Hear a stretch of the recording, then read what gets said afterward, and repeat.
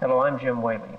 This week, Cinema Showcase comes to you from the USA Film Festival in Dallas, Texas, and my guest is the noted American filmmaker, Mr. Melvin Frank. His new film is the film version of Neil Simon's Prisoner of Second Avenue. So join me as I talk with Mel Frank on Cinema Showcase.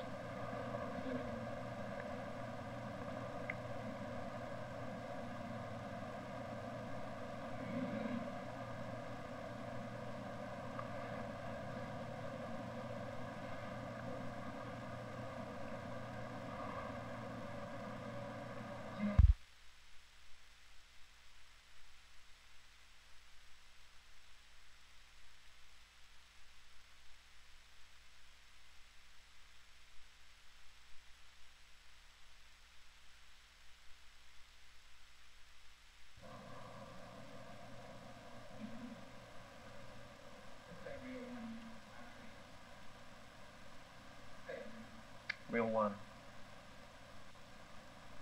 Good evening, I'm Jim Whaley. Tonight, from the USA Film Festival in Dallas, my guest is the noted American filmmaker, Mr. Melvin Frank. His latest film for Warner Brothers stars Jack Lemmon and Anne Bancroft and is The Prisoner of Second Avenue, based on the play by Neil Simon. We'll be talking about that film and some of his other motion pictures as well. So join me tonight as I talk with Mel Frank on Cinema Showcase.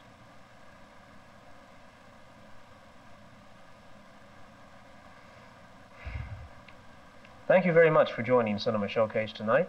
And Mel Frank, it's good to be here talking with you. Thank you, Jim. It's a great pleasure to be here. I first want to congratulate you on Prisoner of Second Avenue. The film, I think, is very funny, and I hope, and I'm sure it's going to be a big hit. Are you pleased with it? I'm extremely pleased with it. I'm also extremely pleased with the public reaction to it. I don't mean that as somebody who just made a film that might make a lot of money. I mean it as a film that the critics have liked, and the people who have seen it say to me the things that I wanted them to say before I made the picture. Yeah. That's always terribly important, to feel that you've not only done something that people enjoy, but that they enjoy it in the way in which you meant them to enjoy it. This is a drama, as you know, about real people in a very real situation.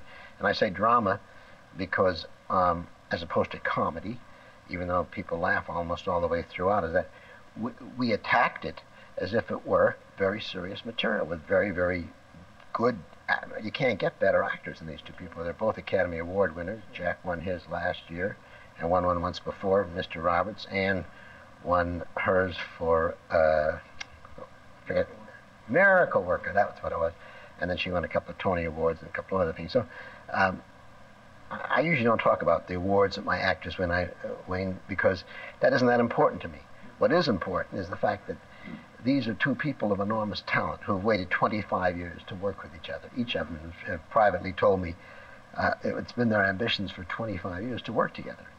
And now that they have worked together, and you can see them up there on that great big screen, you see what it's like. If I can interrupt myself for just a second, I loved what Arch Winston said in the New York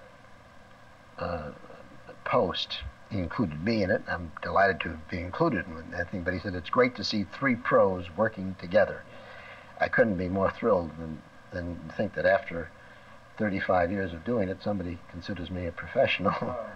In fact, in a recent talk I had with Jack Lemmon, he said that he made a very sweeping statement, but coming from him, you know that he meant it. He said that to him, Anne Bancroft was just about the best actress he's ever worked with. No, she's the best actress. Well, I shouldn't say that. She's one of the two best actresses I've ever worked with. The other one was Glenda Jackson, with whom I did a Touch of Class last year, Glenda and George. And it really was an incredible experience of going directly from working on that piece of material with Glenda Jackson and George Segal to, which had just been re-released, by the way, a Touch of Class. And going from that picture to working with Jack Lemmon and Anne Bancroft in almost the same sort of working relationship. It was wonderful because often actors almost expect you when you're a director to behave like Cecil B. DeMille, Von Sternberg, you know, have the boots and the megaphone, so you go over here and you do that. That isn't the way we do it. It's true that as a director, I suppose I had to make a lot of the final creative decisions. And certainly long after my actors had left the scene and gone on to other things, I was left with that film that I had to put together, the long shots, the close shots, all the thousands of little bits and pieces that go into making any picture. But those decisions, which ones are used, when you go into a close shot, when you come back, which take you use, what color you want the film printed, all that sort of stuff. Those are the prerogatives and not only the privilege, but the duty of the director. But on the set, getting into the making of the picture, it was incredible for me, incredible luck to have gone from that ambiance of collaboration that I had with those other two, to exactly the same thing here with these marvelous actors. I consider myself a very privileged and lucky man indeed, and I'd like to go on working with those 4 people. Well, now, in both of those films, working with Glenda Jackson and here with Anne Bancroft, neither of the ladies, however brilliantly gifted they are, have been particularly noted for comedic roles. Right. Well, now, I know what you're going to say, yeah. But I'm going to tell you right now that I'm not going to claim credit for that, because for the fact that they did come in. As a matter of fact, Glenda Jackson won the Academy Award last year. She's the current Academy Award. No, oops, it's not the current. She was the current Academy Award winner until the new Academy Award winner. Right. What I was about to say was that the ability to do comedy is, in a sense, the ability to act, at least the kind of comedy that I want people, which isn't just a lot of takes and a lot of whatever it is.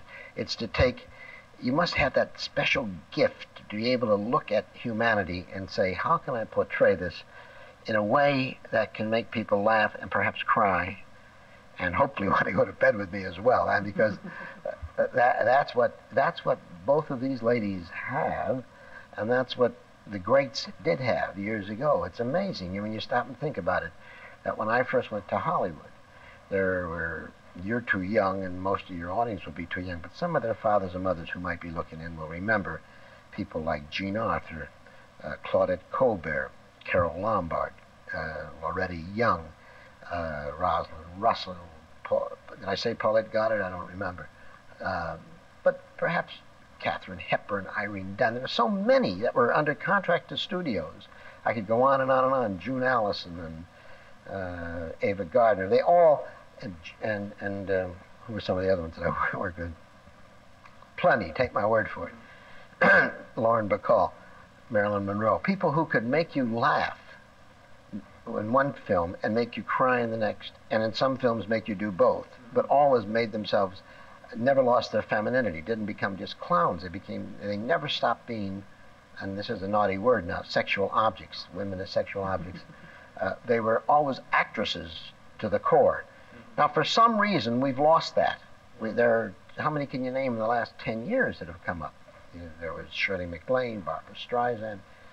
That's about it. Audrey Hepburn came and went, but she'll be back, I'm sure. Yeah. She's talented. But I mean, these are just 5 or 6 ladies, and we should have hundreds, because somewhere in these colleges around here, in these schools around here, there are lovely, pretty, and beautiful, and sexy young girls who can do this sort of thing.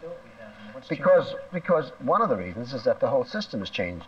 We used to have studio operations. That was part of the studio expenditure. Mm-hmm. They'd get 150 girls a year, and they'd put them under contract, and if they got 2 Lana Turners or 1 Betty Grable out of them, that would pay for the whole lot. No, there's nobody to do that anymore. Most of the motion picture studios are merely big servicing companies who service independent producers, people like myself. I don't have the money to do it. Perhaps one day, if I have the energy and the strength, maybe, and the money, some of us might join hands and form some sort of organization to train young people. Mm-hmm. But there's a terrible lack, and I do want anybody who's listening to me in these Southwest states or wherever we're going, these lovely young girls who have talent to do anything they can, come to see me. The pretty ones. We have several scenes from your new film, and this first sequence features Jack Lemmon, the mugger. Does this need any setting up? It's that Jack Lemmon has just discovered that one of the sources of his neurosis, which is his inability to fight back. He never fought back. He had an older brother with whom he had a sibling relationship, but the brother became the bread earner of the family, and really took over as the father. And so he never fought back to the brother. He never fought back to anybody, and he's just discovered that. And that's why he's on an analyst's couch at this particular moment. Having just discovered that fact, he walks down the street, and he is abruptly bumped into by a young, tough kid. As the kid goes away, he reaches, and he finds that his wallet is gone. And so, I don't know where you're starting, but you're starting somewhere around here. You'll know what this is exactly the situation where he takes off after that kid, absolutely determined to get that wallet back. Here's a scene right now from Mel Frank's film of Neil Simon's Prisoner of Second Avenue.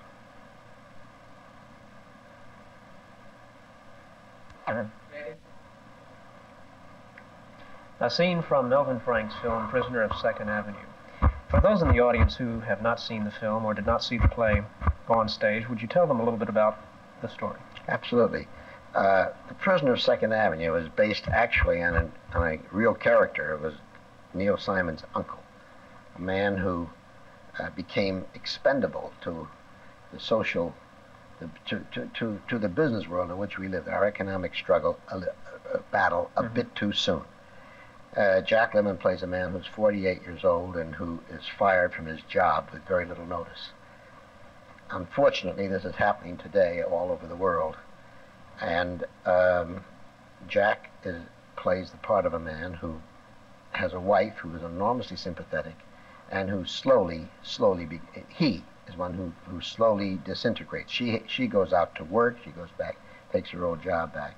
I mean, this doesn't sound like a terribly funny premise. I'm merely telling you the part about it that's real. But this is really what it's about. He's plagued, of course, and we tried not to make this too funny. We tried to make it too real, but no matter what we did, people laugh at it. Mm-hmm. The more we underplayed it, the funnier it seemed to get to people in the theaters, until they really do laugh at the fact that when he gets angry, he pounds the wall, it cracks, that the toilets don't flush, that there are difficulties with two airline stewardesses next door who keep dragging home athletes, and God knows what goes on in that apartment next door. He said, you know, it doesn't mean whether you're a basketball player or a football player. He says nobody loses when they wind up in there late at night. This is all part and parcel of the pressures and the anxieties that are put upon this man, this very decent man who's been with the company for 22 years and is suddenly let go. Incidentally, we hope that because this is a very general situation today, that it's happening to all too many people, that people who come to see the picture will hopefully not feel as lonely and alone. There's a terrible aloneness about being fired. I've been fired, and you don't realize that it's happening to a lot of other people, because there's no way, unless you're in a union or something like that, so for people to get together. But when you're a white-collar worker, when you're making $25,000, $30,000 or $40,000 a year and suddenly let out of that job, you're very, very much alone. And as the unemployment continues, and as you have to, there's a scene where Jack has to go to the unemployment office, for instance. That was done with a certain amount of satire. How a man who never would dream of getting help for his economic now goes to unemployment. Same thing as people who drive up in Cadillacs, often in Hollywood. Actors who are out of work go up and pick up their checks. So there is that element in the picture. We try to show that. And it develops to a point where he eventually does go through a sort of psychic experience of which can only be called, I suppose, a nervous breakdown. Now, it would be wrong to say that everybody who's going to go out of work or who lost his job is going to have a nervous breakdown. That's not what we mean. And were this a more serious picture, we'd probably go into the roots of why it was that he had it. But it's not important to us. The important thing for us to deal with are somewhat of the comedic aspects. Again, with the hope that the people who go to see Prisoner of Second Avenue will go home saying, oh, yeah, I recognize that. That's real. That's funny because it's happened to me or my uncle or my brother or my cousin. And I'll be a little less anxious and feel a little less alone tonight, and perhaps sleep just a little bit better tonight. So go to see the picture and you'll sleep better. But I hope not during it. Well, since go ahead, go right ahead. Well, since you have been involved with comedy as long as you have, do you think then the best comedy stems from what happens in everyday life? I personally do, but on that, it depends on what sort of comedy that you want. You know, we started out closely associated with a guy who's pretty well known in this particular town. And in fact, during the American Film Festival, we ran our pictures in a theater known as the Bob Hope Theater. And I assume that Bob had something to do with his being called. Bob or his checkbook had something to do with it, I would think. But it was Bob Hope who gave my partner and me our first job. I first started out as a gag writer to a young fellow who was then completely unknown, named Bob Hope, who was 36 years old or 37 years old. I forget what. My partner was Norman Panama, right. We were two kids from the University of Chicago. Drove right through here, by the way, and didn't stop long, just for lunch, and went right on out to California and got into it. But as I say, we started with Bob Hope, and I'm only telling, I'm not going to give you the story of my life, but I'm really saying that in doing that, we did some of the road pictures, the road to Utopia, the road to Hong Kong.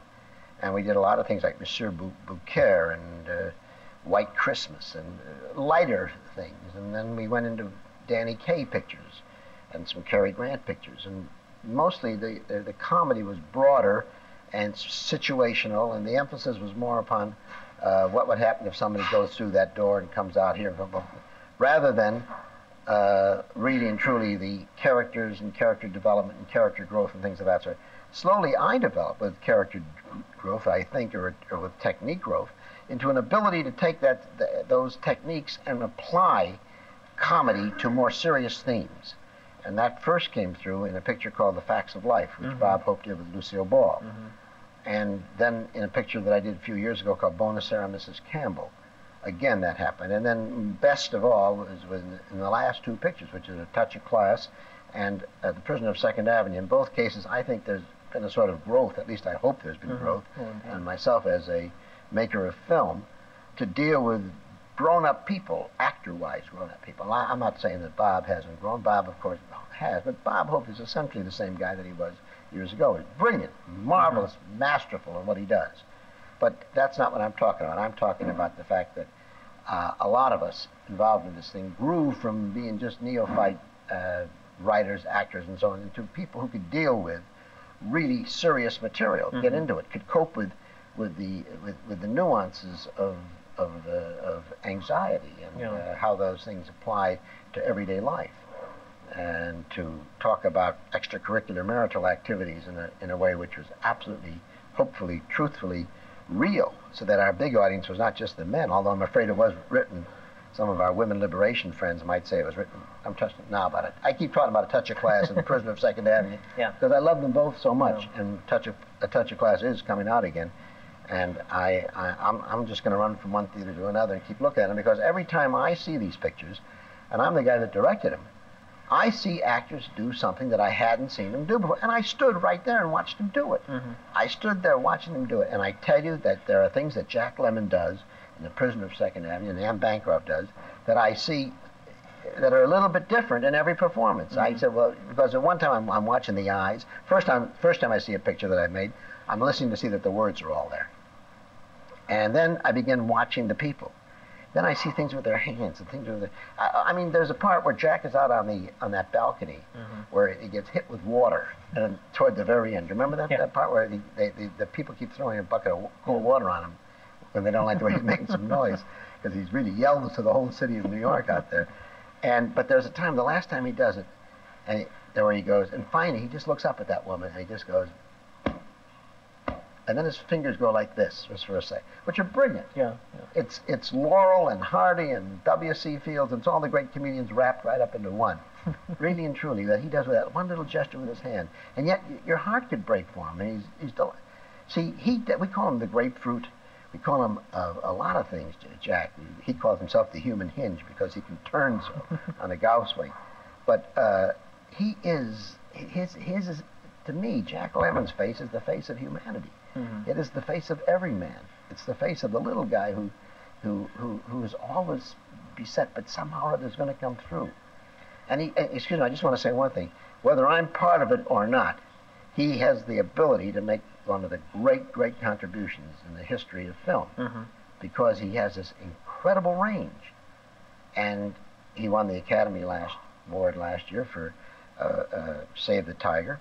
But I love the fact that in our review in the Los Angeles Times by a very, very good critic named Charles Champlin, he says this is a more important picture, and Jack does more things in this picture than he did in Save the Tiger. And that's what I'm thrilled about, that his performance and her performance. When I start talking about her, I'll go into ecstasies all over your screen. There's another question I want to ask you, but before that, we do have another scene from Prisoner of Second Avenue. Does this need any setting up? Yes, I think it does, Jim. I think it's important that the audience knows that I think that we've seen the fact that we come back, that Annie has gone on a little shopping spell and has come back and found the apartment in absolute shambles. There has been a robbery. Jack comes in, doesn't see it at first. They start an argument back and forth.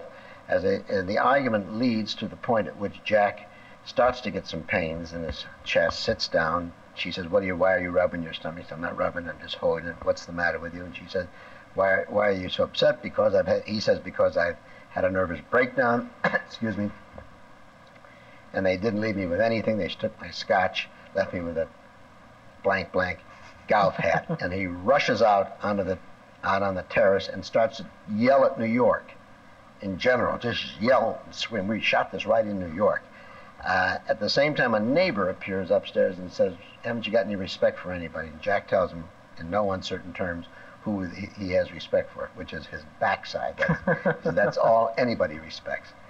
And they go back and forth, and finally, as Jack looks up and yells and screams at him, the man lets go with a big bucket of water, which falls right on Jack's face. And then there's a rather sensitive scene that follows that. That should pretty well cover what you're about to see. Here's another scene from Mel Frank's film, Prisoner of Second Avenue.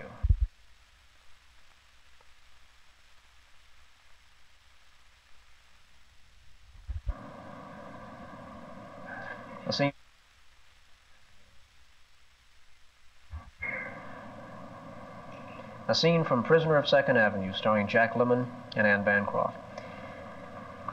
You have been talking about how marvelously people such as Glenda Jackson, George Siegel, Jack Lemmon play this material. But how would the same material, or similar material, let's say, be in less gifted hands? You have been extraordinarily successful with comedy, as has Jack Lemmon, as has Neil Simon.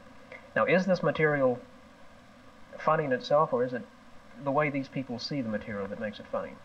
That's a hard question to ask. It's a hard question to answer, let me put it that way. I can only judge it from my own personal experience.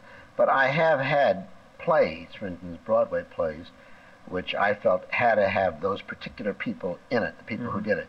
And yet, years later, a play like Little Abner goes on the road, and it's done in churches and in schools and all over the world all the time. We get a big, healthy check out of it every year. My share isn't that much, but it's split up between all the creators. And so when I run into people and they say, "Oh, I know your work because I played Mary and Sam in my high school," and another lady said, "I played Daisy May in college," and so on and so forth. So that must have worked. It must have been all right. But yeah, I think we could have done this with other people. I think it might have been pretty good. I would like to think that the material is universal. I'm thrilled over the people who did do it, but I don't think they're the only people who could have done it. I think they're the only. I must say that they're the only people who could have done it, from my point of view, as well as they did it. I think there are other people who, had I been forced to make the picture with other people, I would have made it, but it might not have worked as well.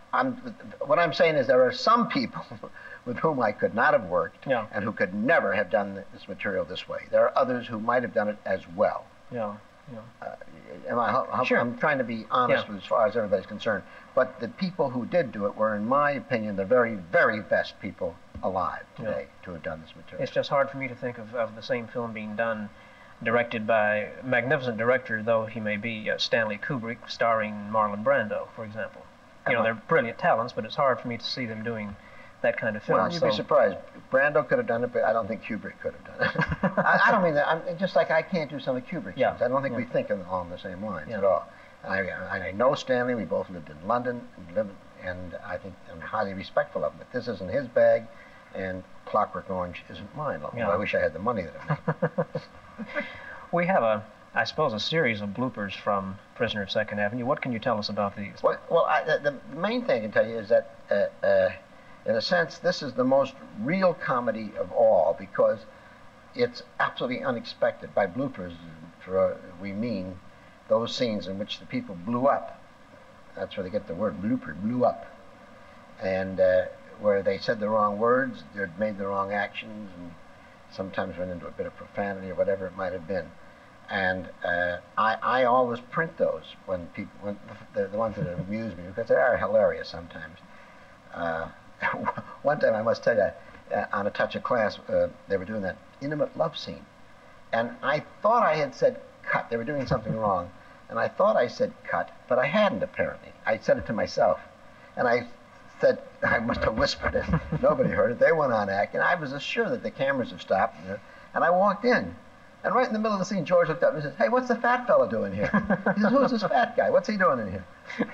Apparently, I forgot to say cut and walked into the thing. Anyway, the ones you're about to see are the various scenes in the pictures in which either Jack or Annie or Gene Sachs forgot what to say, looked at each other and went blank, went dry, as the actors say, or said the wrong thing. Okay. Here are scenes you won't see in the finished film, Prisoner of Second Avenue.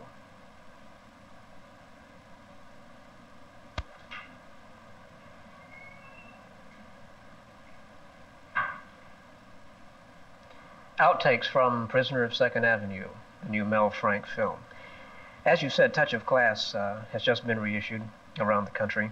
Did you anticipate this film's success? It really was a tremendous success, winning all kinds of awards. Did you think it would be that successful? No, I didn't. I didn't think it would be that successful. I thought it might be a success. I had no idea that Glenda Jackson would win the Academy Award. I don't think nobody was more surprised than she. I, of course, had to accept the award, and the most terrifying moment of my life was when I had to get up there in front of 80 million people and say something unexpectedly. I know what I wish what I wanted to say, but you always think about things that you want to say afterward. Yeah. But then I didn't have any idea that there was that many people looking. I didn't know that 80 million people saw me standing up there stuttering and stammering or saying something that I thought was cute and actually getting a laugh, which I did do up there that night. But I just think that in retrospect, the reason that it's a success is that there are so many people that can identify with it. And the reason it's also been enormously successful in its re-release is that as somebody said an interesting thing to me the other day. You know, I saw the picture. It had been on on cable television in Los Angeles, and it ran for a whole week. And the guy said, "Listen, the thing that I liked about that picture is I tuned it in at different times. Now, I'd seen the picture 3 times," he said. "But nonetheless, whenever I tuned it in, whatever that scene was in itself interesting and good and exciting." That's right. And I think that's the reason for its success. I think wherever you look at it and whatever you're seeing 2 people. I mean, I sound like a terribly conceited man. I don't mean to be, because I've had some terrible dogs, too. So I can look at Melvin Frank objectively and say, well, you've got 3 hats, writer, producer, director. Maybe you should take one hat off now and then. But in that particular case, he had his 3 hats on, and they all fit. They all work. Sometimes things just fall together, and they do. It's like, you know, you hear a golfer finish a golf round and say, "Gee, I played well today," you know. Well, you think he's got, but what he means is he played so lousy so many times that particular round was good. Well, on that picture, I played well. We all did. It worked. And the same thing can be said of Prisoner of Second Avenue. It worked. We all swung well. We had a good round. Yeah. We are unfortunately just about out of time. I want to thank you very much for taking this time here at the USA Film Festival and come to Atlanta and see us. Jim, I'll be delighted to do that. Thank you, Mel Frank. Thank you. My thanks to all of you for watching this week. Join me again next time. For now, good night.